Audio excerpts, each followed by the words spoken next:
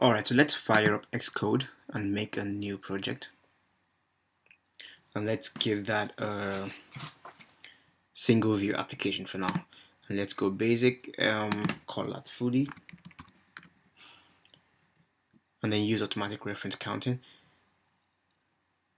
Save that on the desktop as well. And we're ready to go.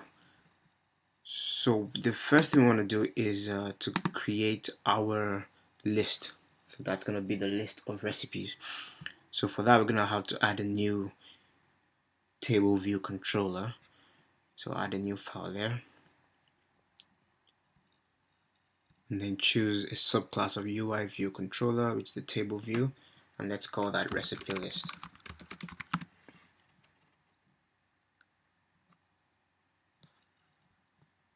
Okay, let's save that under the foodie folder. Alright, so that's our recipe list. So, but we need to be able to customize each cell on that list. So we will add a new file called the recipe list cell, and that's going to be of type UI table view cell. So that's that, and then let's call that recipe cell.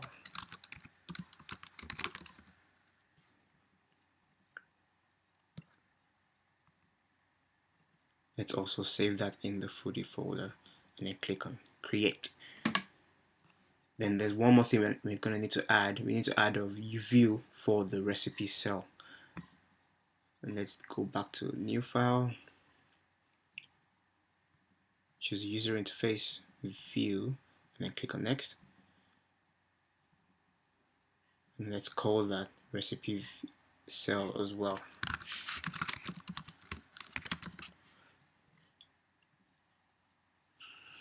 So you can see this has given us a basic full view for the iPhone, but we don't need that. We just need a UI cell. So I'm going to hit on delete to delete that one, and then search on the side here for a UI table view cell and drag that.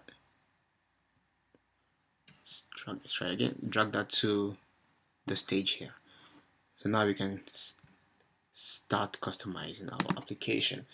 So to do that, let's add a image view from the side. This is going to be the thumbnail for our recipe. This is what's going to show the dish itself. And then also add a label.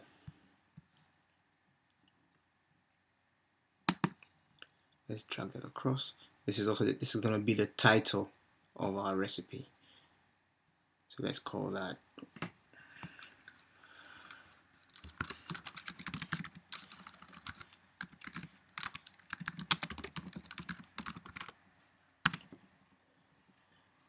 okay.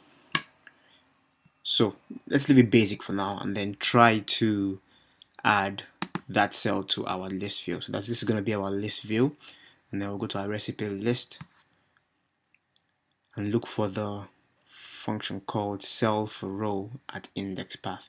This is where we're going to customize how the cells will look. Okay, so let's include our recipe cell before we start. Okay, so now let's get a bit of code from a cell which I created before on another project, and let's paste that in our application. Paste that there.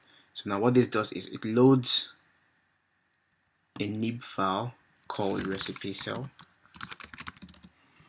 right? And then it's going to have loads of objects, and then we loop over all the objects and then look for the table view cell in that nib file, which is going to be this.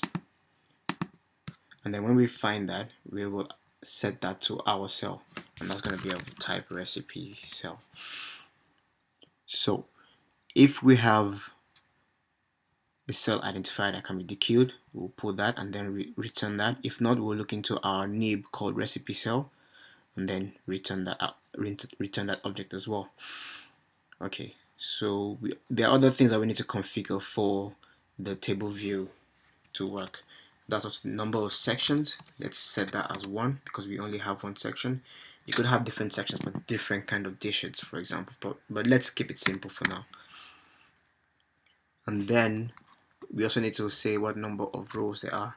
Later, we're going to be plugging this into a model to basically a recipe API from Punchfork. But for now, let's give a static number. Let's say there are going to be 5 recipes in there.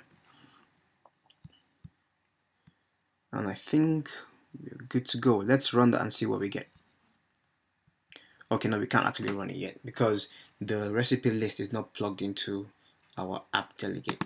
So if you go to the app delegate, we'll see here that the initial view controller is going to be the starting root view controller, but we want to make that our recipe list. So what we will do is create an instance of the recipe list. So let's include our recipe list and then create a new instance of the recipe list view.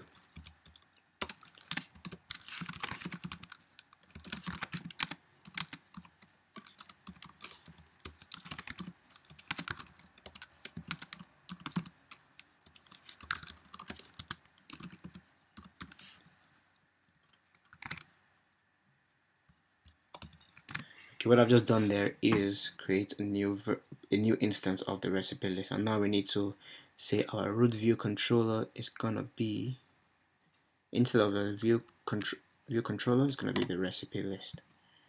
And I think if you run that in the simulator, you should be able to see a static list.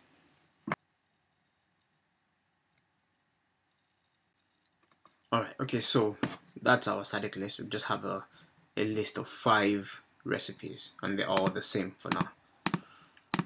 Okay, so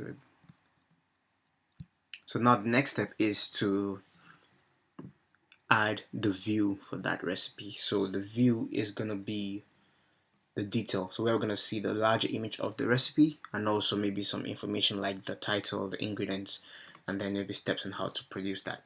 So that's going to be in the next video.